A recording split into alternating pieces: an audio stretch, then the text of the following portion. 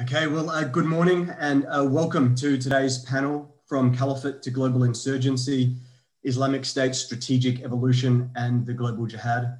My name is Harry Ingram and I'm a senior research fellow with the program on extremism, and I'll be chairing today's discussion, which features an exceptional panel. In order of appearance, we have General Terry Wolfe, former Deputy Special Presidential Envoy for the Global Coalition to Counter ISIL, and currently the Director of the Near East South Asia Center for Strategic Studies. Catherine Zimmerman, Resident Fellow at the American Enterprise Institute, and I must recommend Catherine's excellent article for the Hudson Institute titled Al-Qaeda After the Arab Spring, A Decade of Expansion, Losses and Evolution, which I believe we have just posted to all those currently listening in on Zoom, and Craig Whiteside, Associate Professor of the Naval War College. And indeed today, we are launching the latest report in the ISIS Files series, Islamic State's Department of Soldiers, and written by Craig Whiteside, Anas Al-Alami, Murdi Muthuswami, and Aram Shabanian. For those joining us live on Zoom, we've just provided a link to Craig's report. And for the rest of you, it is available on the Program on Extremism website. Now, I also want to take this opportunity to thank the George Washington University Libraries and Academic Innovation Team on behalf of the Program on Extremism for our ongoing partnership and collaboration. Under the leadership of Dean Geneva Henry, the GW Libraries and Academic Innovation Team has worked hard to maintain the running of the digital repository and uphold the ethical framework which we collectively developed to guide the ISIS Files project. Now, as you can imagine, it takes a lot of time to ensure that the thousands of documents in the ISIS Files collection are processed appropriately, ethically and accurately, and the upcoming batches of files will be released in the near future. My thanks also to all of our partners that have been involved in the ISIS Files project, and in particular to my colleague Deborah Margolan for her tireless efforts along the way. Finally, the format for today's panel will be that each speaker will have about 15 minutes for their opening remarks before we turn to a discussion and Q&A. As always, to our listeners, please start posting your questions in the chat as we progress. There's no need to wait, and I'll start to incorporate those into our discussion. To open today's panel, we have General Wolfe. Thank you, sir.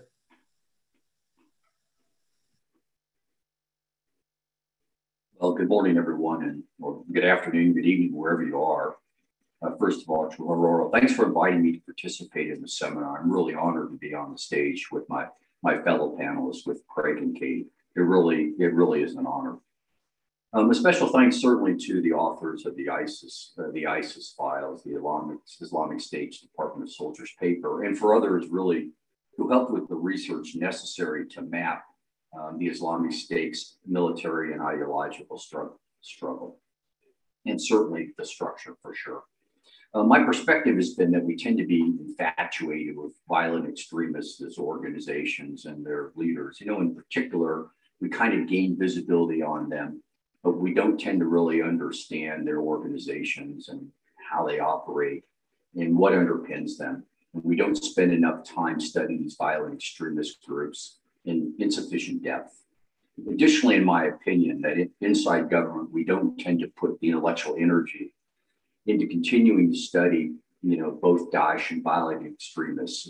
And there's a belief that we've kind of been there and we've done that, as if there isn't additional work to be done and things to be learned. If you take a sampling kind of how the Department of Defense is thinking, and certainly these are my opinions, the rage right now is great power competition, and I add as a corollary, regional power competition, and too many are willing to move off in that direction, really while not committing enough mainstream energy on these gray zone challenges, particularly the violent extremist issue that we're here to talk about today. And I'll make 6 points based on my thoughts about ISIS or Daesh after reading this wonderful paper. The first point I would make is that the violent extremist challenge, the challenge with Daesh, is really far from over. And we need further research and investigation into Daesh. And through public-private works like this, like other work that GW is doing by supporting the posting of these documents for further use and study, we can learn a lot more. So this violent challenge, extremist challenge, is far from over. My second point is that the last time I checked, Daesh has not sued for peace. They haven't renounced their territorial or their global ambitions.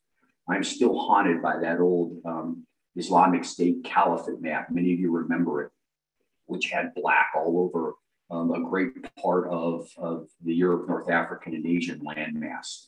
And if you remember, that Caliphate map highlighted their territorial goals, and that included the Middle East and the Balkans, Spain, North, Central, and East Africa, Central Asia, Iran, and certainly moving east through India into the edge of China.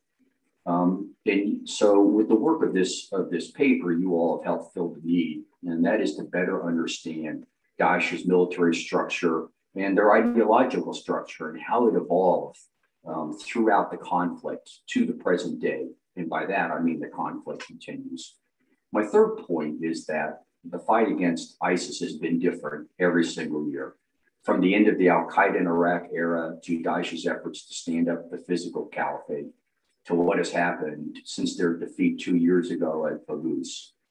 The work in the paper, your work has described the foundations of their military structure from those early heydays and how they evolved to continue, to fight, and also to conduct what I describe as Title X-like or Ministry of Defense functions. The tasks associated with manning and recruiting and training to employing a force with a military capability, but also supporting that effort and keeping it on the straight and narrow. You all have reinforced that Daesh is a learning organization. And that's my fourth point. They saw their defeat coming in Mosul and Raqqa, and eventually down the Euphrates River Valley from Dar ez-Zor to Maidan to the Abu Kamal al-Qaim area. It wasn't a big surprise. They could see the punches that everyone was about to throw. And so they made decisions to live and fight another day. And consequently, they haven't been defeated strategically in spite of what some leaders say. And they've adapted. They've adapted the military instrument from the 2011 to 13 timeframe, kind of in that era of unconventional and irregular warfare, to a conventional fighting force. And obviously, they've made a mistake to stand and fight against the Iraqi security forces and their counterterrorism service, as well as the Syrian Democratic Forces, all backed by the global coalition and what it brought to bear. But then they moved back to the irregular warfare stage, to regain strength. And they're starting to slowly strike out where and when there is less pressure.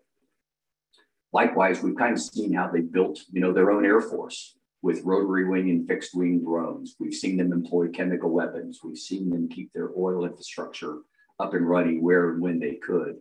We've seen them use extortion extremely well to generate funds. We've seen them create a cyber force, and they built redundancy into the social media enterprise. My fifth point is that Daesh or ISIS has strategic depth. And that's underpinned by the discussion of the key components of this paper. They saw their tactical defeat coming. They planned to survive by moving leaders out of the direct combat area, by having a leader succession plan. The military calls that a leader down plan. By offshoring money, into different sorts of locales and accounts, to the tune of hundreds of millions of dollars. By establishing logistical stockpiles in difficult terrain, and by adjusting their operational concept, by focusing more outside of the core spaces of Iraq and Syria into branches and affiliates until the right time came to commence operations back in the core spaces. And we've seen that start to happen, that they've recommenced some operations at the low tactical level in at least 5 provinces in Iraq, around Raqqa, out in the Badia Desert, and then certainly in areas around Palmyra, where they continue to attack with pretty good success Syrian regime and Russian forces. I'd note that the research brought out in this paper helps us better understand that Daesh has staying power, which is that ideological component, which I found most compelling in the paper. And in it, the authors have described why it's the glue which holds the Daesh enterprise together, and the penetration by leaders and all the way down to the platoon level into the recruitment and the structure and the management of the Department of Soldiers, with all aspects, not only in their daily lives, but more importantly, in my mind, establishing a system of command and control of fighting forces down to the platoon level, created a core element of true believers that were indoctrinated on those religious concepts pertinent to their role in the fight. Those of us who have tried to understand why 40,000 men and women went to Syria to fight either Assad or to join Daesh, explain that for a couple of reasons. We always gave it a macro perspective, why, in terms of why people turn to the dark side. And there were lots of reasons regarding that. Sometimes it was internal pressures in nations, it was international factors, it was civil unrest, it was solidarity and commonality, it was social economic reasons, and sometimes there were other mobilizing structures. The second component, though, is the micro reasons that came from being on the ground. Those rationales such as, the Caliphate as this Islamic idea of Islamic utopia, of religious legitimacy, of a winner's message of what was happening, of the camaraderie and adventure that people who come together for a common cause. So here's my sixth point. What I failed in thinking about this over the years was that I missed a better understanding of that glue which held this ideological effort together. We all know that ideas are an incredibly powerful force for sure, but what binds them? And I think in this paper, the authors have offered insights that there was not only a process that held this ideological effort together, but there was a command and control mechanism in place as well. And as the author stated in the paper, that their critique that the Department of Soldiers failed at its primary task to prevent the loss of all of its territory and the destruction of its armies. My concluding note is that Daesh is a committed, adaptable foe. They're smart, they're a learning organization, and their integration, their interpretation of the faith forms this ironclad ideology, which when married with committed leaders down to the lowest tactical level and empowered by propaganda and social media, can give local security forces a real run for their money. And it seems to me that's the benchmark, is the ability of the good guys in local security forces. Can they adapt faster than the Daesh core groups or other violent extremist elements out of that branch and affiliate space? I think time will tell for sure. So I close by thanking the authors of the report and GW for their continued commitment to this sort of research and the posting of these documents, because I think it's needed for us to better understand these violent extremist groups. And so, Aurora, thank you very much for really giving me the opportunity to give you my perspectives and what I took away, thinking about Daesh in a more of a macro perspective after reading the paper. Back to you, please. Fantastic. Thank you very much, General Wolf. The next speaker we have this morning is Katie. Thank you, Katie. Great. Thank you, Aurora. And let me just echo General Wolf's thanks to both the Program on Extremism and you and Craig for inviting me on this panel. I'm thrilled to be able to talk today about this topic, and also really excited to dig into the ISIS files that have been made available through this program. I can't tell you how much as a researcher and an analyst what these primary sources mean to me in the ability to understand the organization as it talks about itself. And I think that when you look at the key analytical breakthroughs that have come, especially from researchers outside of the military and the intelligence community, it's come when these types of documents have been released, which are few and far between, because they're either captured by the US military when we have troops on the ground and then declassified over the years, or simply lost to time because they erode and nobody seems to care about the paperwork that these organizations leave behind.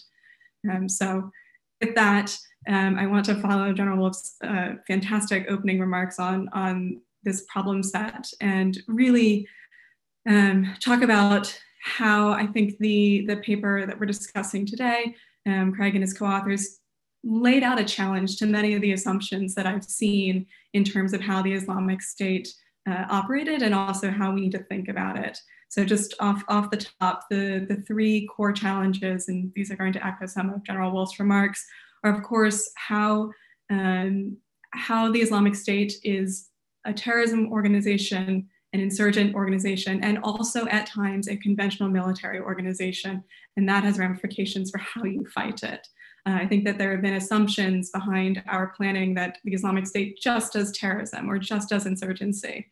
And yet when you look, and it's not in the paper, but when you look at strategic campaign planning that the Islamic State went through inside Iraq and Syria, it's very evident that there's a lot more behind the organization. So to focus on this just for terrorism or just for an insurgency means that we're missing the full spectrum of operations that the Islamic State undertook. And that's not even to go into the political, economic, and informational space. This is just on the military side, of course. The second assumption that I want to talk about, and I'll go into these in depth, is the one about whether the Islamic State or a non-state actor can actually field a conventional military force. And I think that the argument can be made very clearly from the work here that the Islamic State had a conventional army on the ground. And it is reminiscent, I think, of some of the early analysis that I saw on the Islamic State that actually did not get enough traction before we saw the Caliphate declared. And then the third point that I'll go into is, again, the ideological purity of the Islamic State, which really goes after the assumption of that there is a core group of radicals and ideologues leading these sheep behind them who don't understand what they're undertaking. And you can see very clearly that for the Islamic State, the ideology was there. And then I'm going to end with just a few bits and pieces about how I think we should be thinking about this going forward and how we can actually apply the research for future analysis. But in terms of how terrorism is integrated into the campaign plan, the paper goes through some of the phases and where you actually see the shift from the insurgency in Iraq and Syria toward a more conventional force, and that was replicated inside of the organization itself of the Islamic State. But also, one of the great things to do would be to marry this up with the events on the ground. But the actual development of the battle space, where the Islamic State actually started driving in traditional conventional formations down the road. It was when Mosul fell, I think, that people came to realize that this was not just an insurgent force. It was actually driving in a tactical formation into the city. But also that the Islamic State was able to use terrorism and these acts of terror in order to achieve effects that facilitated its conventional army to then come in and deliver the victories on the ground. So, as I was reading through the paper, I kept thinking back to Jessica Lewis McFate's work on the Islamic State in 2013 and 2014, when she was actually analyzing how the Islamic State was maneuvering inside of Iraq. And she posited then that there were Iraqi army Ba'athist strategists at the back thinking through everything that's being done, where you saw somewhat of a pincer-like movement that was stressing the Iraqi security forces and pulling them out. And I think that, as I was reading through the paper, it's great to see that actually the documents bear proof of this when you're looking forward and seeing who the actual commanders were that were making the decisions.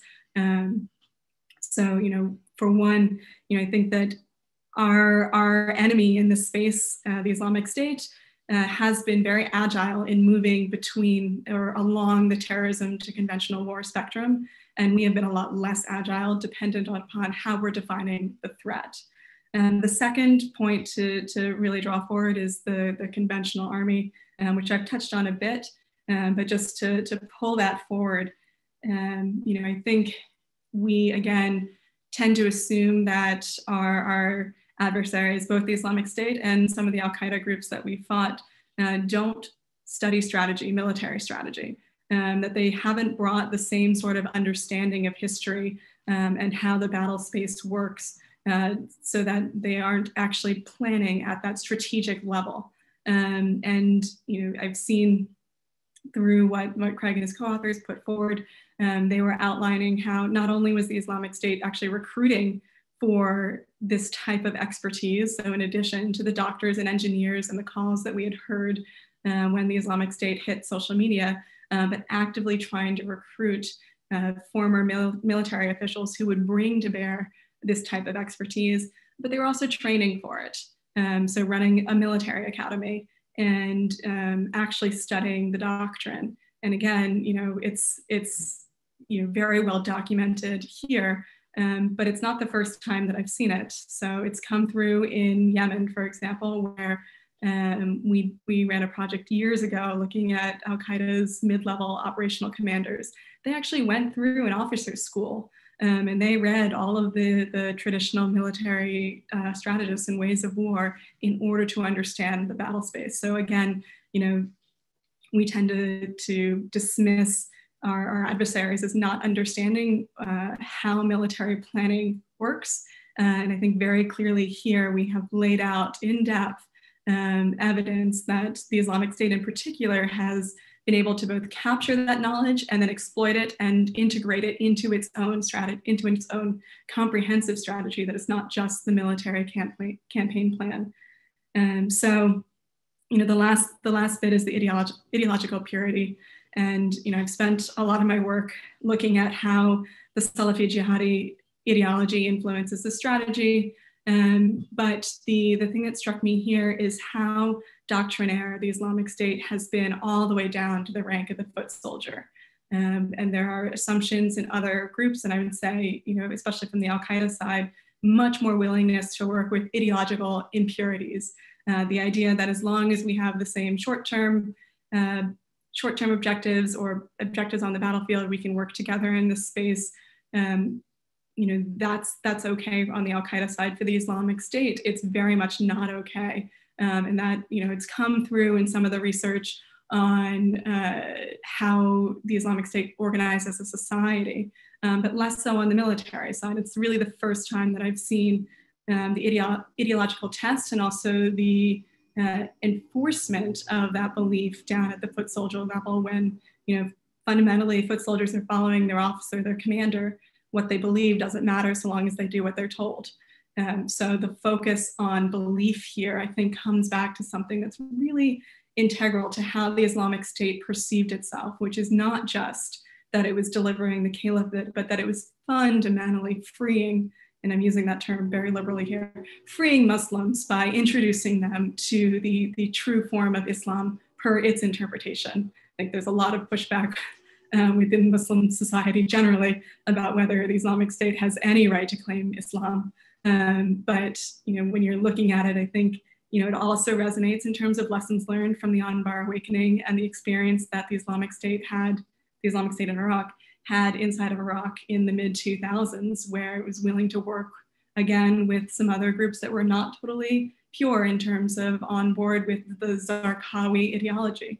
And that was, I think, part of its undoing. And so you can see the Islamic State correcting over time, going back to what General Wolf mentioned, where this is an evolving, learning, adaptive organization, and it's learned the lessons of the Anbar awakening, and it will learn the lessons again from its recent setbacks in Iraq and Syria. And then I think the kind of way to take this research forward that really struck me is the idea that the Islamic State started as an insurgent force, developed into a conventional force, and then moved back into a low-level insurgency guerrilla force. So there were phase changes in terms of how the Islamic State was organized, based fundamentally on a leadership assessment of how strong it was and where it was in the fight. So the question then is, looking forward, what are the indicators we want to see that would show that the Islamic State is identifying another phase change? Because I would say almost every single analyst missed the phase change inside of Iraq when it decided to move from actually very powerful insurgency into a conventional force organization that was able to compete to some degree with the actual trained state security forces.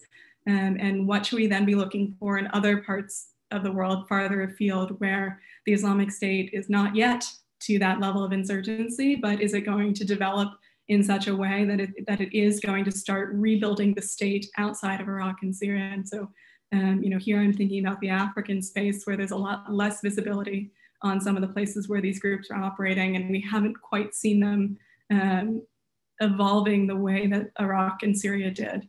But there should be some parallels that we can at least line up for analysts to start raising alarm bells so that we aren't faced with a similar situation. So I will end my remarks there, since I'm much more interested in the question and answer, and also in hearing Craig explain some of his and his co-authors' research questions. But thank you so much again for this opportunity to speak.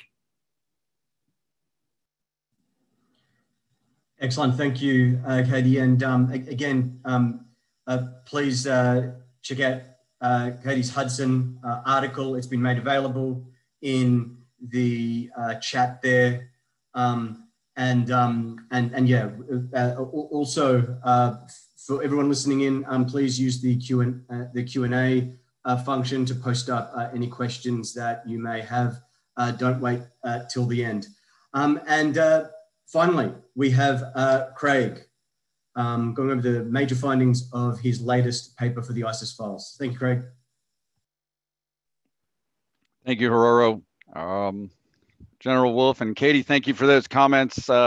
There's a strategy here, and that's get smarter people than you are to explain your paper to everybody. And so since they did the majority of the work, and quite excellent work, better than I could have done, I'll stick to showing some snippets from the paper to encourage people to read it and try to tie into those comments as best I can. But thank you. I'm big fans of both of you, what both of you do in your respective roles in this field. So real quick, the methodology was to use Islamic ISIS files, but also to kind of triangulate with a lot of other sources, primary sources, like Katie said. The best part of this project, kind of a nerd dream, was to get access to primary sources and then try to figure out what it means. I wasn't sure quite what it meant at first, and it took a long time to try to tease out some things, but working as a team always does that. So having team members, really great team members, really helped a lot. This is a part history of the Diwan al-Jund, but it's also an interrogation of the files. It's an attempt to put together what the military calls a military order of battle, which was an elusive target. I'm not sure if we got quite there, but we tried. But also to see how the Diwan al-Jund manages a hybrid army, as both Katie and Terry talked about, right? This, not just the morphing back and forth, but part insurgency, part unconventional irregular, and then part conventional, which is a little bit of a challenge for most armies. The research question we settled on after a while was what is the ideological fixation that reaches all the way down to the ranks, as both of our panelists talked about, down to foot soldiers, right? Why does that make sense? How is that efficient and effective? How does that compare with other armies in the past and insurgent armies? So I'll share some slides here. Let's see if I can do that. All right, can you see my presentation here? You see it? Okay. So let's talk about, this is a grouping we came up with. It's not one that we found, but in the paperwork in the archives for each of these offices, we kind of lumped them together in headquarters, logistics, administrative, special skills management, and then human resourcing. Although we did not find anything that necessarily grouped them in that way. That's how we looked at it and found archival documents for each of these to show the type of organization, the level of depth, the specialization, even the skills, the understanding, and this goes quite a ways back in the organization, of how to specialize certain skills like air defense, which is quite technical, develop experts on that, and then push them out into the force, as General Wolf talked about, as almost like what the Americans would call a Title 10 responsibility to train, man, and equip, and then push them out into the force. This is just an example of one of the conceptualizations we came up with. Again, this is not necessarily theirs, but the departments are theirs. Here's the order of battle.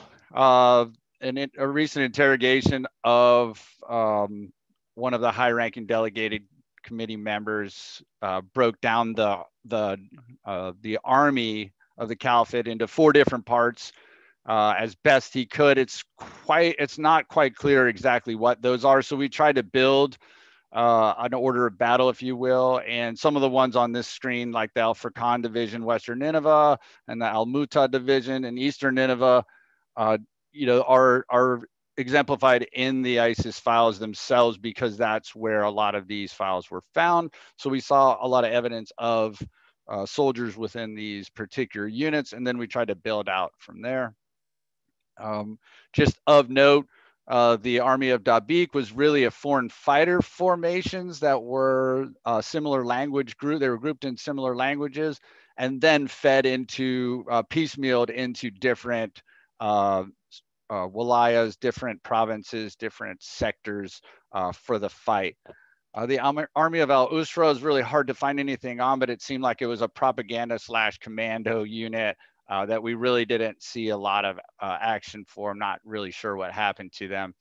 And then the Army of the Walaya is even more confusing, but it seems to be local units, both local units in the provinces, but also some of the specialized forces that the department would piecemeal out to its commanders on the front. Here is, this is from Ayman al-Tamimi's archives, but it kind of helped us piece together the relationships that General Wolf alluded to, this idea of force providers.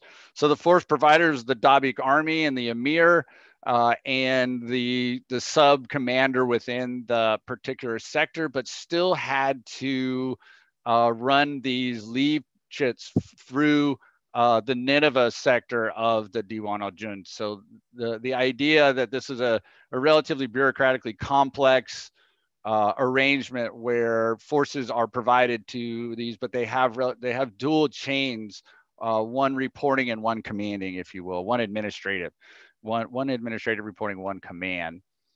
So this is an example of that.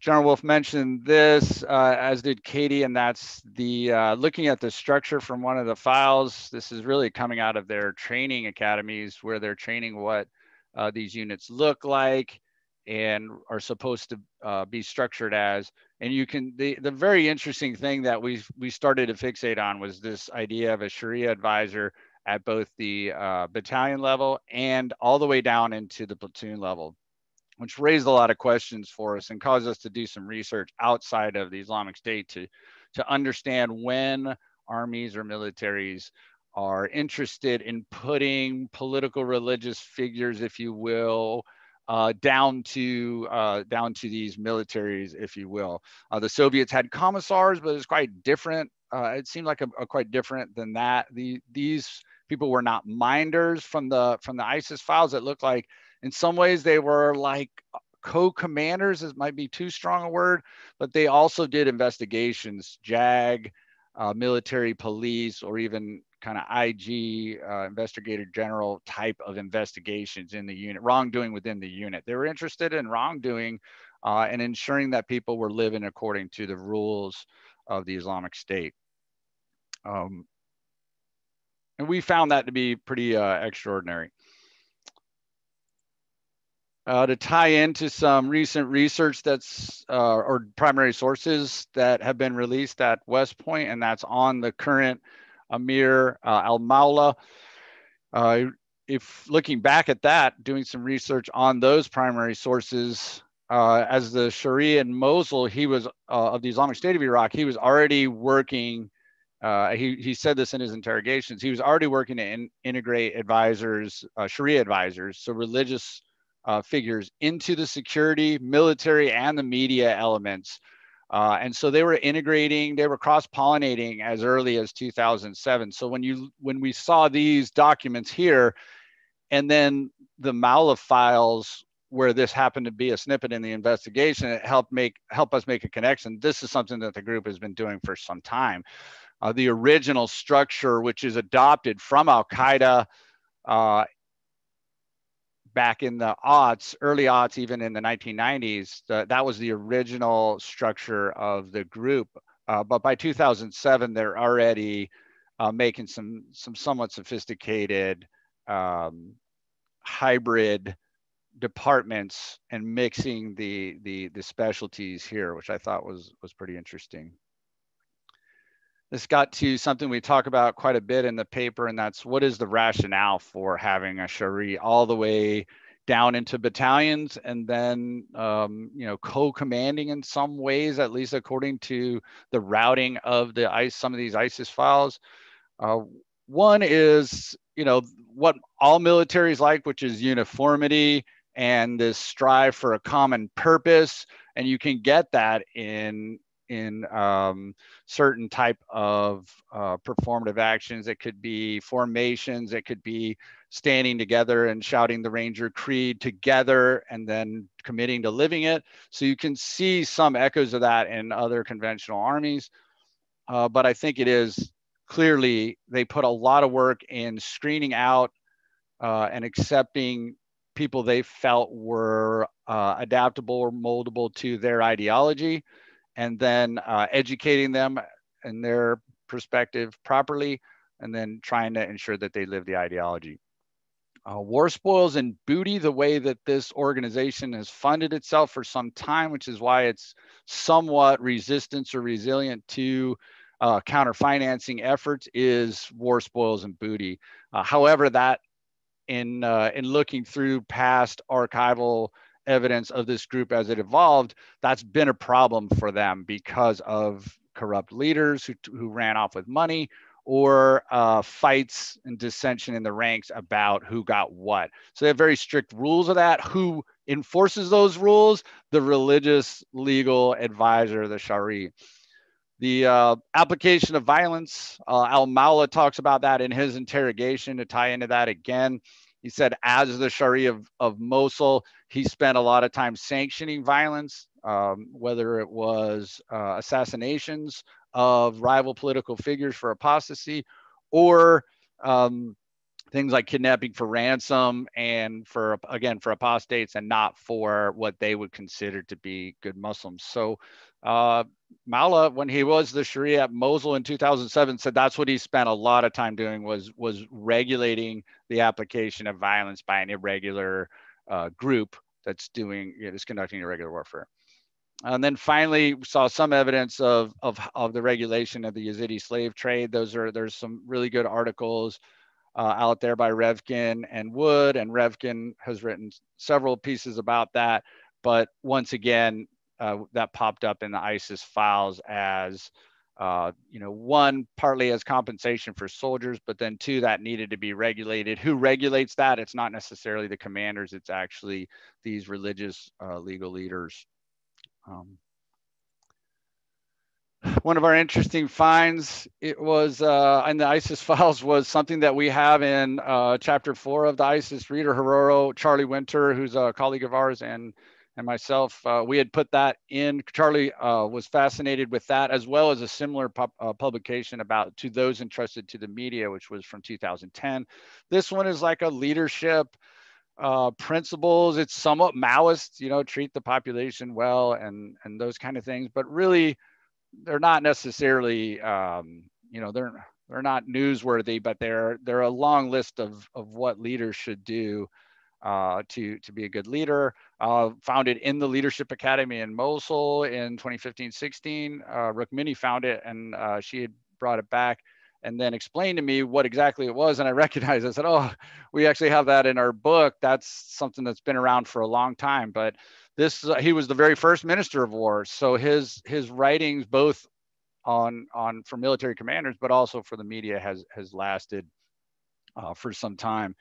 And, in addition, he's not he's not I wouldn't call him an intellectual, but I mean, he was involved in a lot of atrocities. He was in the very first Berg video as well. So he had long standing in the organization, but they're still teaching him just to show you that longevity and the memory that General Wolf referred to about this organization. And then last slide is Herrero, Charlie, and I wrote a paper recently that I'll just kind of share some things, some reflections on since we wrote this paper on the Islamic State's Department of Soldiers, and that's how does this one organization in Iraq and Syria impact the globe, as Katie was talking about in her remarks, and that's we called it the routinization, meaning that how they are adapting once again to being an insurgency in their home core, which is, you know, they've been there before. So they've been in it, they were an insurgency, and then almost became, you know, shrank down to almost a terrorist group, and then back into an insurgency, then into a hybrid conventional force, back into a low-level insurgency. These phases that you can understand from Mao, and they quite literally plagiarize from them. But it's interesting to note that, you know, it's been, you know, understanding this group's evolutions from phases has been dismissed as, you know, this is a religious group, not a political group. And I would argue for a while about that one. What are they exporting? This military expertise that they've developed, culturated, and then are, you know, have a lot of experience from their previous campaigns. Most of those people are dead, but the current campaign, I think one of the ideas that they have is that through fighting, through warfare, and through the gaining of experience, we become a stronger organization that then has some value to others. And that military expertise is what they are sending to these global affiliates around the world, from West Africa to East Asia. Some of it's done through remote advising. Some of it's actually sending experienced cadre to them, or bringing them to Syria during the Caliphate period, or even before 2013, 2014. We've got evidence for that. And then training them up and then sending them back. And then finally sending advisors into the field. We, in this paper, we note several instances, IS West Africa, but also Libya, where they've actually sent advisors, and in some cases even senior leaders, to kind of help direct the fight in those local areas. Leadership training, as we mentioned in the academy, and as Katie mentioned about training leaders, is something that they are doing forward. They are also making sure that there's leadership succession and leaders are safer because of their value and importance. Also, the counterterrorism leader targeting, they understand very well. They're pushing media and financing as well, obviously, but ideology, just the same idea of having, there's certainly a shortage of qualified religious advisors and scholars to send down to platoon levels, even in Iraq and Syria, and certainly during during times that they're stressed, and certainly not when they're in low-grade insurgency doing cells. They can't do that, but when they scale up, they are able to do that. And that kind of ties in with one of the themes of the paper, which is the autocratic nature of how adaptive they are, how they are able to morph from these different phases back and forth. They've got some experience, not just in operating in each of those phases, from building to, you know, contesting on multiple fronts, to conventional and then back down. But they've also probably routinized some of that. It's built into some of their institutional knowledge, if you will. And then, yeah, I've already talked that last one. Okay, so with that, I will shut up and turn it over to questions. Here, let me stop sharing. Okay, hopefully that was enough of a taste of the paper that people might be interested in reading it.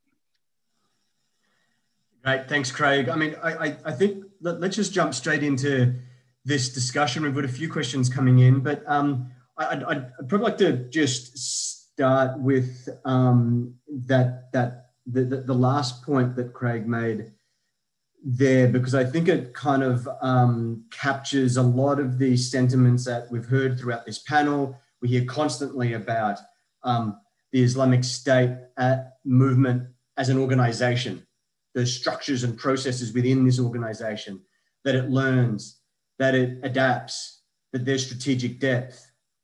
I guess I'm interested, Katie and Terry, from an organizational perspective, I think we can all understand and appreciate that this expansion and contraction over time, when you're in an organization that's doing that, it's a organizationally traumatic thing to go through, really, especially when you take into consideration the strategic context within which this is occurring.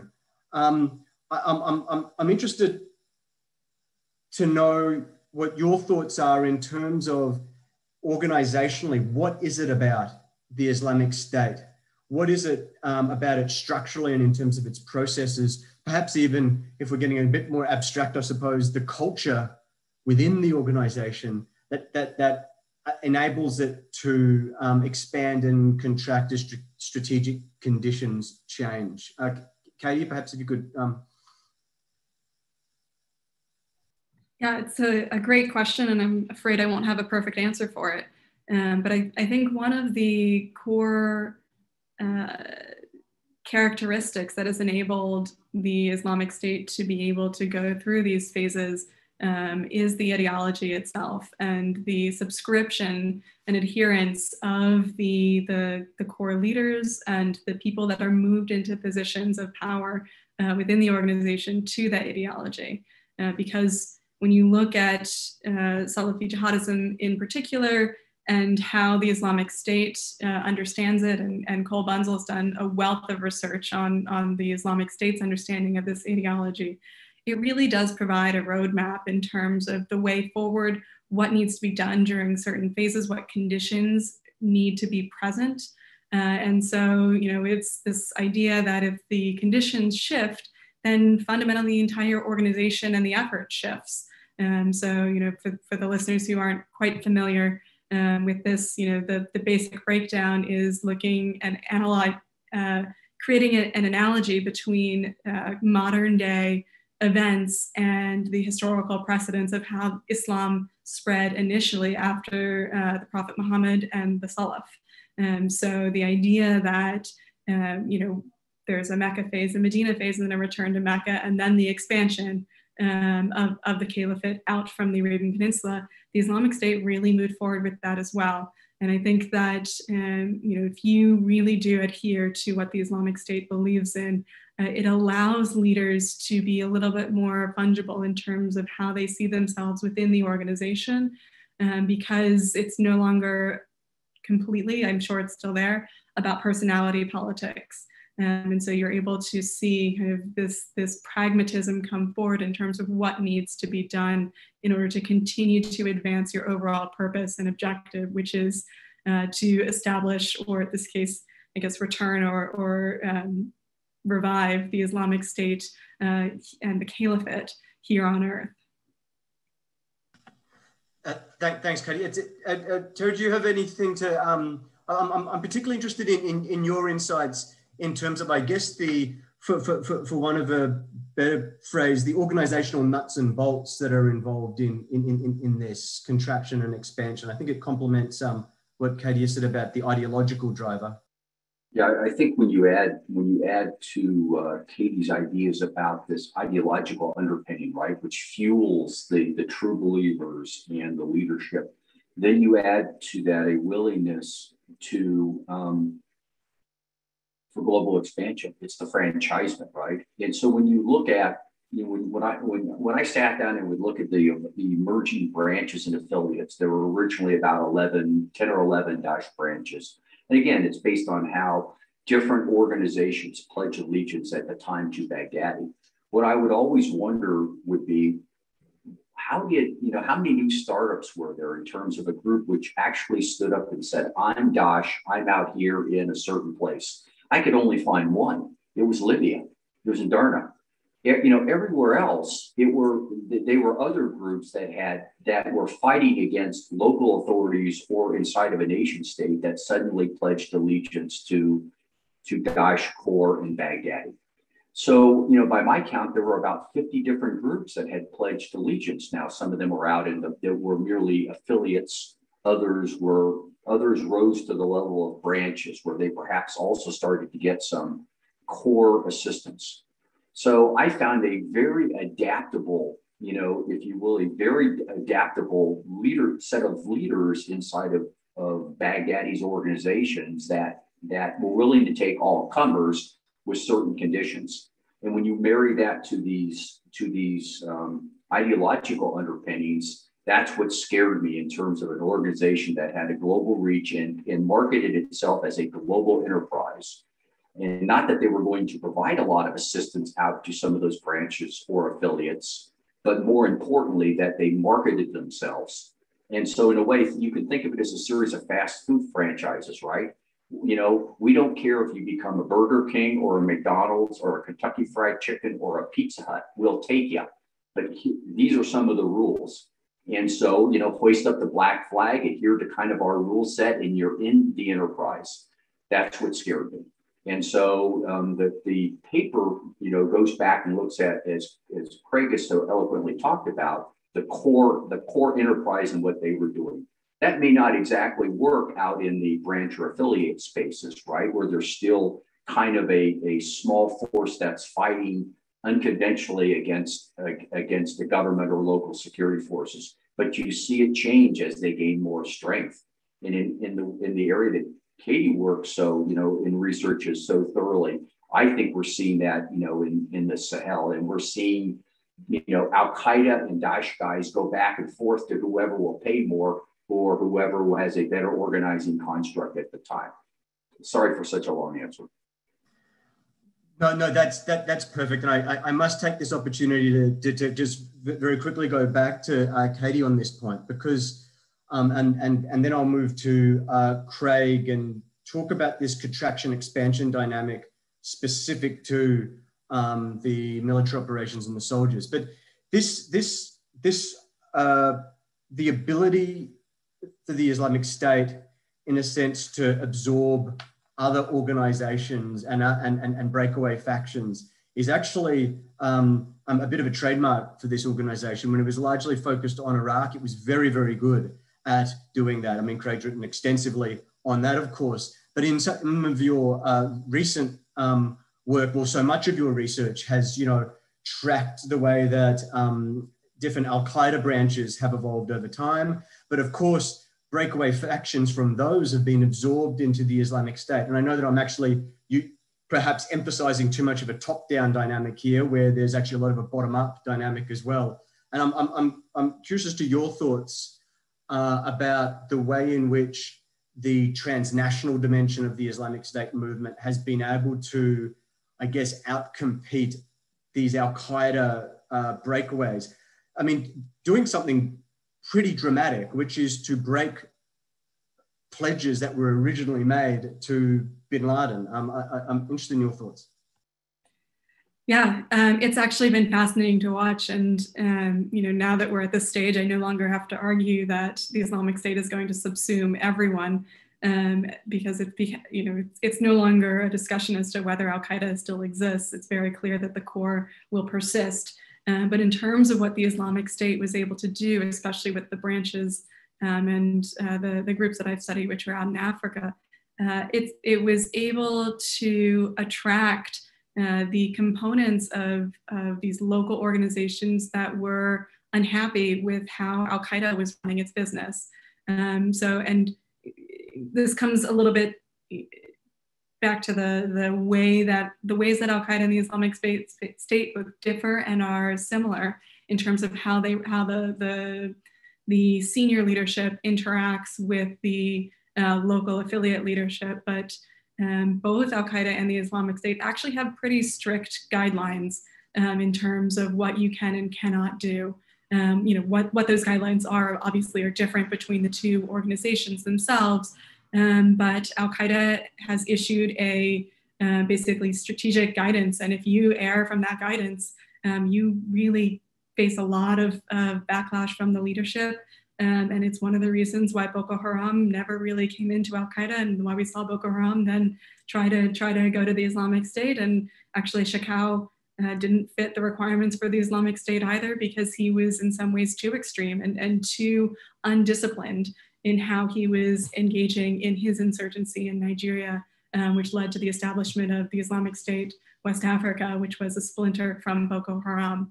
But in terms of how the Islamic State was able to really capture these organizations, it provided a very clear ideology. So some of the leaders, Abu Sahrawi in the Sahel, for example, he is known for having been the more radical leader on the ground, trying to push Al-Qaeda to move faster. There was this lag in what Al-Qaeda was doing in Timbuktu. And he was saying, no, we should be actually instituting and implementing Sharia. And Al-Qaeda, I think, learned a different lesson from what happened in Iraq during the Anbar Awakening, where, Al-Qaeda saw the break from the population, the loss of support among the local tribes, as really and its subsequent isolation as the weakening of Al-Qaeda. And the Islamic State and Zarqawi, well, he was dead, but Baghdadi then took away that, it wasn't the break with them, but that they didn't enforce Sharia enough. And you can see that really come forward in how these affiliates are interacting. And then, of course, as I believe Craig mentioned, the Islamic State sent out and has been able to, put very limited investments into certain affiliates, and they're game changing. So sending out a few leaders with TTP, to be able to develop expertise in tactics, techniques, and procedures, and sending out a little bit of financing so that you can pay the fighters a little bit more than your competitor. It is a competitive space after all. And in that way, start to bring them together. And the easiest way for the Islamic State was to use its phenomenal messaging. So for these groups to be able to send in a video or participate in a global campaign where the Islamic State says, we're going to show the Islamic State marketplaces. And you see marketplaces from areas where ISIS has control from across the world that these groups participated in, really created this idea of a global enterprise quite early on, when, if you looked at the capabilities, the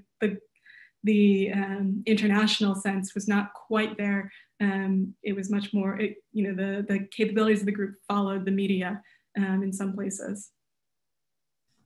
Yeah, thanks, Katie. So, Craig, we've kind of gone out to the transnational now. I'd really like to dig in to a very specific part of the Islamic State, which is its military operations. Really the underlying story of your paper is this historical evolution of one of the original kind of functions, one of the original units, the military operations, and the way that it contracted and expanded along with the larger, the larger apparatus. And so just if you could walk us through some of the key organizational dynamics that allowed one of the original functions all the way back to Zarqawi to evolve the way that it did, expand and then contract. Yeah, I'll try to distill that, because it is a fascinating story, and I think it's one that is still confused. It's confusing to me, right? And I tried to some good feedback I got on the review of the paper was you seem to be very definitive about what the Islamic State looks like, but we're really not sure what it looks like. Well, yeah, that's exactly right. But it was great feedback. It was from Ayman Al-Tamimi, and I was always perceptive on that. I think there's a paradox that the Islamic State themselves describes them as decentralized, right? And then most people just assume that insurgencies are decentralized. Like, they're just these little cells, they're out there doing things, and they have very little ties to the leadership and stuff. But then you look at the charts that I showed, and you're like, no, they're an immense bureaucracy that's very dense, very specialized. They have experts. That's what bureaucracies do. So what that paradox is very difficult to try to understand. How did that bureaucracy evolve? The wing, certainly it's dependent on the timing, the strategic environment that this group is evolving in. As Katie pointed out, during the awakening, it has to go to ground. because it has rivals coming after them and the tribes as well. And so, you know, that's one thing I think is still under research, trying to understand that dynamic. But I'd say they're just decentralized in certain aspects, like say guerrilla warfare, which is not entirely, you know, it's somewhat intuitive. You can have low-level folks doing that. And then they have other centralized functions, the specialty skills I mentioned. Financing, of course, is highly centralized and regulated, as I pointed out, as many other people have pointed out. And the media, as Katie mentioned, very centralized and micromanaged, right? And to the chagrin of our own PSYOPs people who feel that, you know, if only they were given freer hand, they could do what the Islamic State's doing. Like, no, the Islamic State has more control over their material than you do. So there's this different thing. I think Katie brought up a really interesting point, which is as early as 2007 in some of the internal disputes within the Islamic State, early Islamic State of Iraq, there's a famous episode, and they're already talking about a different manhaj. They're already saying that the Islamic State manhaj versus the Al-Qaeda manhaj. And one Al-Qaeda loyalist, you know, takes offense to that and then defects back to Al-Qaeda. They're all Al-Qaeda, but defects from them, saying that these folks, you know, are kind of arrogant and have their own way that they say that they're doing things. And I think that's an important understanding. I know Tori Hamming's talked about it a little bit in his most recent publications. A lot of people chalk up the influences on this organization and how it changed were on the Baathists, but I kind of find that laughable. I mean, they have former Baathists within, you know, former military people, let's be clear, former military officers who've got some, you know, education, some staff college, and they understand what bureaucracies can do for an insurgency, even one that's facing the counterterrorism pressure that this one has. So they've had to evolve a very unique hybrid structure, partly decentralized, partly centralized, always under counterterrorism pressure. It's got to have security. It's got to be air gapped. It's got to have security in a lot of different places, but at the same time, it has to still communicate. It still has to give orders up and down. It still has to green light assassinations, which I've seen throughout to include the awakening period.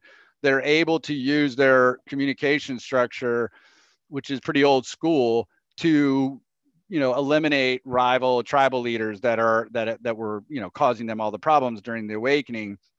And so there's certain aspects of that, you know, going back again to the Ba'athist thing, which I've beaten that drum a few times. Al-Qaeda is just as interested in structure. They're just as interested in military experience and gaining it. They just don't have a method to get it, which is why they have always tended to try to recruit former military. And they've been successful at that. There are former military people in Al-Qaeda, and they're certainly the Islamic State had more opportunities to kind of gain access to that expertise.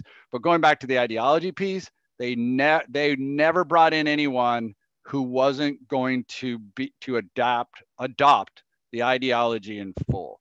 And that was their litmus test, you know, and as we understand it, that is, you know, people like Abu Muslim al-Turkmani, who is the head of the Diwan al-Jund at this time period during the ISIS files, quite possibly joined before the invasion of Iraq as a already radicalized under Abu Ali al-Anbari, his mentor, who also led the organization all the way up to 2016 and was killed by the coalition. So these are some really not sophisticated, but complex dynamics to try to understand. And it really defies these really simple labels like, oh, they're decentralized, or, oh, they, you know, this is clearly from the Stasi in Eastern Germany structure. Like, no. Sorry for that rant.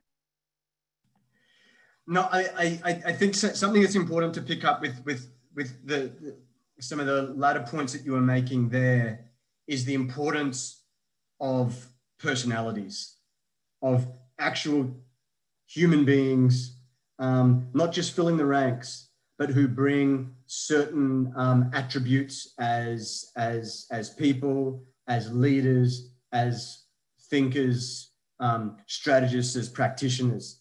And I think if we could just talk a little bit about some of those key individuals that shaped the Islamic State's military operations over time. If you kind of, if there were one or two personalities, and I'm talking about like these people, because of who they were, because of what they brought, they had this influence, which was not something that you could necessarily attribute to some other person. You know, that they'd brought something special to this mix. Is there anyone like that? Yeah, I mean, I'll keep this short, and that's I don't think there's an answer to that, and I mean that in the sense, one, the counterterrorism pressure has been so immense that, you know, all of their leaders that have that military experience from early Iraq War under AQI, Zarqawi's peers, as Katie was talking about, they're dead. I mean, they've long gone. They've probably groomed successors, all indigenous, a lot of them Iraqis and Syrians, a few foreign fighters here and there that had some. But honestly, if you read the paper and go through the litany of the Diwan al-Jund leadership from 2004 on and the movement writ large, it's a long list. And it's impossible for me sometimes to understand, looking at the out years like 2011, 2012, 2013, who's the genius behind this much longer comeback than we understand. And I have no idea who it is. It could be Swaydawi. It could be Balawi, who planned the Mosul campaign that Katie talked about. It's quite a brilliant campaign, dies before it even happens.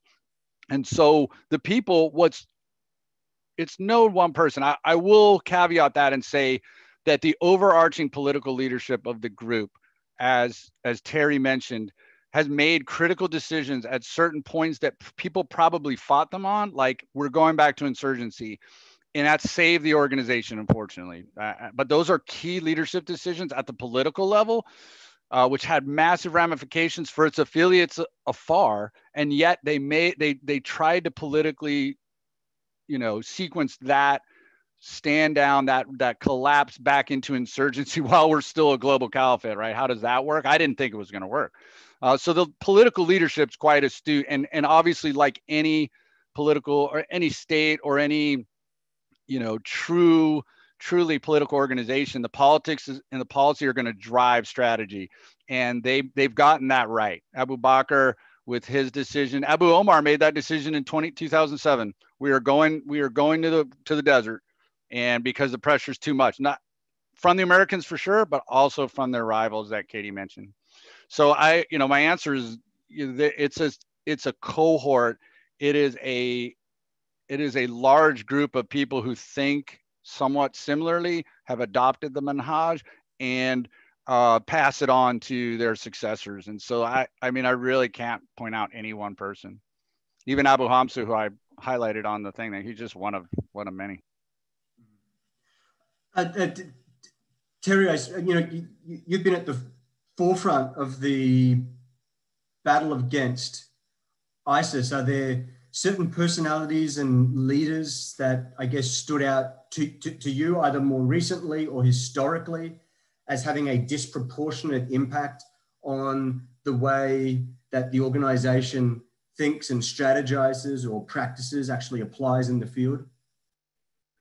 Haro, it's a great question. I think that, my perspective has always been that this organization has planned to withstand loss of key leaders, and that they've always had a plan that the number one or number two or number three guy was going to get killed. The running joke was the worst job in the world is to be the number two guy, because you could plan that you would be around for 6 or 8 or 12 months. But so again, I keep going back to the glue and what holds this organization together. And I think it's this common vision, these ideological underpinnings that Craig has highlighted again. And so when you marry up a common vision, a unifying organizational concept, and then this ideological underpinning, that gives you this group of core adherents that are going to be around for, or at least have planned that this is not just a 5-year project. This is a project forevermore until they achieve their objectives. And so consequently, if you buy into that, it's not about, killing a particular leader today, tomorrow, or the next day, because they've already planned for that. And so, others have talked about how you defeat how do you defeat this ideology? And that's our challenge, right? we've seen in their organization where they're centralized in ways that make sense. At least from how they ran their finances to how they ran their drone program to how they run their chemical weapons program to their propaganda effort of putting propaganda and media people with every military operation, so that every military operation, assuming it was successful, had a propaganda component. Even if it failed, it had a propaganda component arguing that it was successful. So my point is that it's less about the leader, I think. People keep seizing on it's about the leader and does he have the religious legitimacy? Yeah, that's probably important, but ultimately they'll carve their own story about how whoever is in charge now has the religious legitimacy, regardless of how they want to portray that. So it's kind of their narrative, but again, they are this group of true believers, and I keep talking about this glue that holds this organization together. I mean, when you think about it, the leadership losses they've taken over, umpty years now, and they keep on ticking. They're like the old Timex watch commercial, take a licking and keep on ticking. Well, they're doing that. And so what enables them to do that? Most of us would have argued that the disruptive effect of the loss of all these leaders over the years would have been enough to torpedo an organization. This has not been the case. They have an incredible staying power. And so I kind of agree with Craig. Yeah, there are leaders that we kind of figure out, the Baghdadis from the two different periods. But I think the missing period, as Craig just said, is what happened after, Baghdadi the former was killed until Baghdadi, Abu Bakr al-Baghdadi came into power. What happened during that period, which caused them to be so, resilient? Again, sorry for the long answer. No, that's great. I mean, Katie, I think that if you could add to this discussion on ISIS, but also kind of expand it out as well and kind of cover the AQ dimension, which I think is really important here, is that, the Islamic State's kind of move towards a kind of a caliph and the nature of the bonds of the authority claim is quite different to the claim at the head of Al-Qaeda. Certainly the kind of the charismatic kind of leadership, I guess, that bin Laden kind of offered, and that very disrupted transition or I should say troubled transition to Zawahiri. I mean, to what extent are the two leadership groups, to what extent are the two leaders at the top, or the leadership at the top of these two groups, kind of in competition for credibility and authority? And to what extent is that kind of dusted? Well, it's a great question, and I think at this point, the competition has died down just by virtue of the fact that most of the veteran jihadis have made their choice between the two organizations, and now it's simply about the recruitment. And they really fundamentally offer two different vectors to achieving this vision. And it's very, very difficult, I think, if you want to be a starting Salafi jihadi, to understand the intricacies of the ideology, to be able to make really an educated choice between the two. So it's just catching the would-be recruits as they're coming into the radicalization process and being able to direct them toward either the Islamic State ideology or the Al-Qaeda ideology, whichever happens to be present on the ground. But just to echo, Craig and General Wolf's comments about leadership personality, we're coming up on the 10-year anniversary of the death of bin Laden and the Abbottabad raid. And I, was going back and rereading what the White House was saying after that raid, and kind of the predictions, if you will, about what would happen to Al-Qaeda. And a lot of it is true. The idea was that Ayman al-Zawahiri was the presumed successor. He would take control of the organization. He would not be bin Laden. He would not have the charisma, the stage personality, and the management skills fundamentally to be able to replicate what bin Laden delivered to the organization. But I think the key point that was missed in that the assumptions behind this was that Al-Qaeda was not just bin Laden. And so, Zawahiri comes in, He is a dour, lackluster, uncharismatic leader with fewer jihadi credentials. And you can kind of go through the long list of why nobody likes him as much as they liked bin Laden. But he's kept fundamentally the organization running. He's got a different management style. He's dealing with different conditions. And Al-Qaeda has weathered the storm in a very, very fundamental way. And I actually think a way that's quite dangerous in the long term for the United States and for others, not just because of the distraction due to the Islamic State's rapid rise and really global threat when it came on the scene, but also because of how Al-Qaeda has evolved into these very local dynamics. But again, it had nothing to do, it wasn't all boiled down into a single personality at the leadership level. So while we like to think of this decapitation as something that is going to ultimately defeat the organization, it certainly feels good to take some of these leaders off the battlefield, especially holding them accountable for their actions or the actions of those they command. But we must not kid ourselves that decapitation is going to be the way to eliminate their threat. Yeah, I mean, as we're kind of transitioning, moving this discussion over to counter-strategy implications, I think, a question that keeps popping up in the panels that we've been running has been, well, to what extent are the Islamic State's affiliates adopting its strategy, adopting its manhaj, and actually applying it? Craig, I mean, this is obviously a really central question at the moment for those who are grappling with the counter-strategy implications of this global enterprise. I mean, to what extent do you think it's being applied practically? To what extent do you see it more as a propaganda framing from both sides? I mean, where is the balance here?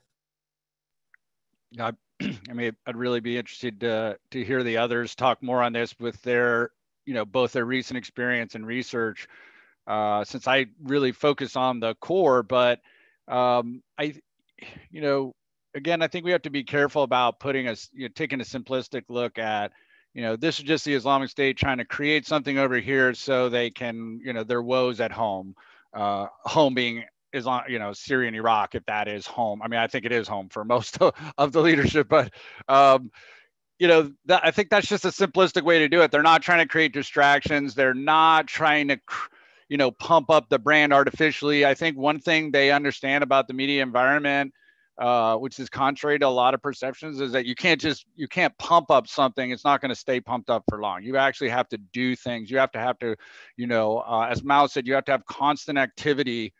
And that is what generates success. It's the do, not the say, that's important. So, one thing I think they are doing, there's a question about, what plans does ISIS have for Mozambique? And you could replicate that question 50 times in 50 different places. And I think they have an idea. This is not based off of any document, because we don't capture these kind of documents. At least I haven't seen them. I mean, maybe we do. I think there's an idea, and we wrote about this in our recent paper, and that's if you create enough, one way to get counterterrorism pressure off of you is to create lots of and help fuel lots of insurgencies across the board, so your opponents cannot focus on any one place. That's something they learned inside of Iraq. That's something they learned inside of Syria, that if you flood the zone in Tal Afar, in Qim, in Fallujah, we'll just go somewhere else and we'll make hay there. And that is how insurgencies are run. We go to the areas that are weak. You can't be strong everywhere. As a government, any government across the world, you're going to strong point somewhere. You're going to protect something that's important to you. We'll take the rest. So it's this very, it's this autocratic aspect that we talked about, but it's this pragmatism that I think successful insurgents have to have, or they just don't make it. And that's you take what the others are going to give you. And I think that's what they're trying to do. If they can create enough, if they can help fuel, if they can help increase, it certainly builds, it fulfills their ideology, which is clearly important to them. But strategically, it helps reduce pressure off of them in certain areas that are very important to them. It diffuses the efforts of the counterterrorism. It might even help in their general political, their objective, which is to exhaust the opponent, you know, not attrit them. They kind of trit us. They want to exhaust us so that we just give up and, you know, we go back to doing what we're doing and let them do what they're doing. I think that is kind of what they're trying to do from an idea perspective. But I also think it's not pragmatic. It's almost like just putting up a half-court shot to see if you can make it. If not, you'll get plenty other chances. I mean, as we continue to kind of think about the counter-strategy implications, I think it's important for us to remember that the conventional phase is an anomaly in the history of the Islamic State kind of movement. So when you look at it across time, but also when you look at it across space, kind of globally, reaching that threshold of tamkeen where territory is controlled. And so I guess, General, I mean, how should counter efforts, particularly from the US and its other kind of Western allies, how should it evolve, adapt for this change, for this, what seems to be very, very different types of operations that are required, not just in different locations, but also at different times? Yeah, it's great. It's a great question, right? So I'd make 2 points. First, you can see it coming. You know, what's occurred in Mozambique isn't a surprise. I mean, what has occurred down in the Sahel, in CAR, it's not a surprise. Afghanistan, it's not a surprise. And the problem is our assistance becomes reactive. We wait until it hits a certain level, and then we suddenly want to help. You know, as I said earlier, you know, this race. And the race is the growth of the security forces of the good guys faster than the rate of growth of the violent extremist organizations. And in most cases, the answer is the violent extremists are growing faster than the good guys are. Yet we see the good guys grow, we see the bad guys growing faster, and we ignore it until we hit a crisis point. And then we rush and flood the zone with assistance, or we try to. Not just we, and I'm just talking about the proverbial we. It's the EU, it's Europeans, it's other bilateral mechanisms, and it's too late. And so then the challenge is the bad guys, these groups that have pledged allegiance to Daesh or Al Qaeda, have gained a foothold that the security forces can't take back. And then you're into all the other problems of why an insurgent group, you know, has gotten a foothold in the first place. The governance problems, the fragility problems, the economic issues, you name it. But we can see this coming. If you map and overlay all these indicators, and then you look at how groups start to change allegiance and how they start to gain strength, it's not like people aren't talking about this out in social media and other spaces. Unfortunately, we tend to ignore it until we hit a crisis point. And then it's almost unrecoverable. And everyone can see it coming. The practitioners on the ground can see it coming. The assistance people on the ground, the NGOs, the NGOs can see it coming because they're talking about it and seeing their ability to operate limited and constrained because they're out there in interesting ways. So I think the tools are out there. So in some cases, they're predictive in nature, the predictive management that can occur. And then the challenge for policymakers is act sooner, not later. Because once you hit the crisis point, then it's too late. And flooding the zone with assistance, it can't be absorbed, and it's late to need. And then the intelligence community and the others that are watching these spaces say, yeah, we told you so. The indicators were completely there. And I use an example. I can remember talking to some NGOs about the Philippines and Marawi when all of that flared up. And I happened to bring a bunch of smart folks together, and I asked, a simple question: who saw this coming? And one hand went up in the room, and it was an individual from the civil security CSO, an NGO that said, "Yeah, I saw this coming, and I've been talking about this for 18 months." And everyone just kind of ignored the indicators. And so that's our challenge, I think, right? It's how do you get people excited about the problem and try to get the right resources brought to bear sooner versus later. Yeah, I mean, Katie, we have to kind of address Mozambique. It's been brought up several times here. I see Sylvie Figueiredo had asked a question about Mozambique as well. The program's had 2 panels over the last month on Africa, and Mozambique is the recurring question for obvious reasons. I mean, to what extent were the actions, were the operations on the ground kind of reflective of kind of Islamic State thinking? To what extent was it a continuation of the kind of operations you've seen for some time? Yeah, I mean, your thoughts on those trends would be really valuable, I think. Great, and I think that it ties very well into General Wolf's point where, the insurgency in Mozambique was there before the Islamic State. So it was something that was ongoing, it was a local threat, and really just a Mozambican problem that they could deal with as it was hurting the ability of companies to invest in some of the resource extraction and the local dynamics. But fundamentally, if you had asked somebody who was an expert in Mozambique, and now there are many more in Washington than there used to be somehow, but they could have talked about the problems and they could have said, yes, there's an insurgency. Yes, this is all going on.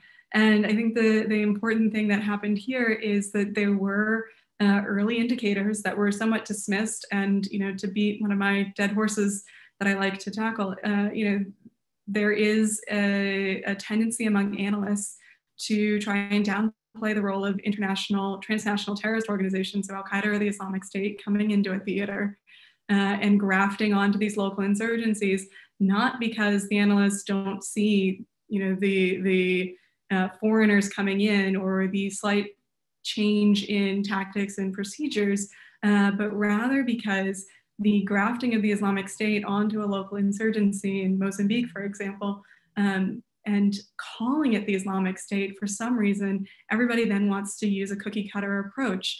And the local analysts know very well that that securitized approach in this area will not work, especially when the local security forces are actually feeding the problem. And and that's fundamentally what happened, right? Where you started to see this a somewhat typical growth in the insurgency due to some of the deficits in the local security forces and the actual response to it. And so, from one, we as analysts need to be very disciplined in identifying the problem as early as we can and not simply ignoring it. But 2, I think the other bit is making sure that when we do identify the problem, not simply saying, okay, now send in the troops. Because a lot of times the troops are not the answer. And it is the civil society organizations that are better positioned actually to identify the grievances and try and work through soft power to shift it. So, where is Mozambique going? I wish I knew. I don't have high hopes for it just because I have seen the responses actually not being coordinated in any real way. There are, from the American side, there's some developments that are counter to our interests, including the attempt by Russian PMCs to insert themselves. They failed and are backing away. But fundamentally, the insurgency is tied into political grievances, and without trying to address those, it's going to continue in some way, even if there's a military solution. So the desire to just treat this as a security threat is going to really push us in the wrong direction in Mozambique and globally. And it really needs to be brought out of just the counterterrorism space and being talked about comprehensive. So looking at some of the fragility and stabilization programs that can actually deliver change without you need security in order to do this, but without just fundamentally tracking bad guys.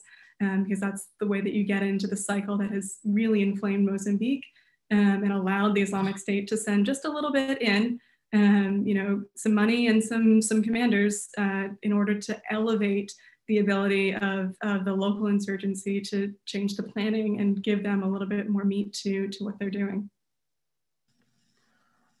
What a perfect way to close today's panel. Thank you, Katie, and perfectly timed.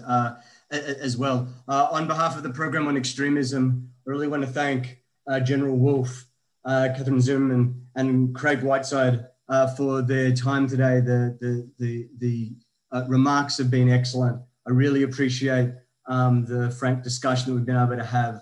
And please, we've provided links to the publications from our speakers today.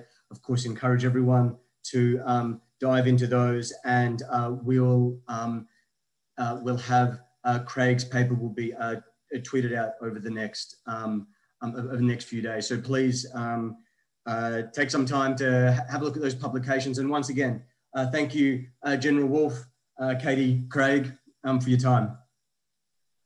Thank you both for amazing comments and for taking the time to read. I really appreciated your informed comments. We do. Thank you. Great. Thank you, everyone. Until next time.